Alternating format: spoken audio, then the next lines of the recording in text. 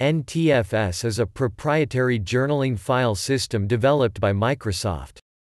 Starting with Windows NT 3.1, it is the default file system of the Windows NT family. NTFS has several technical improvements over the file systems that it superseded: file allocation table and high-performance file system, such as improved support for metadata and advanced data structures to improve performance, reliability, and disk space use. Additional extensions are a more elaborate security system based on access control lists and file system journaling. NTFS is supported in other desktop and server operating systems as well. Linux and BSD have a free and open-source NTFS driver, called NTFS 3G, with both read and write functionality.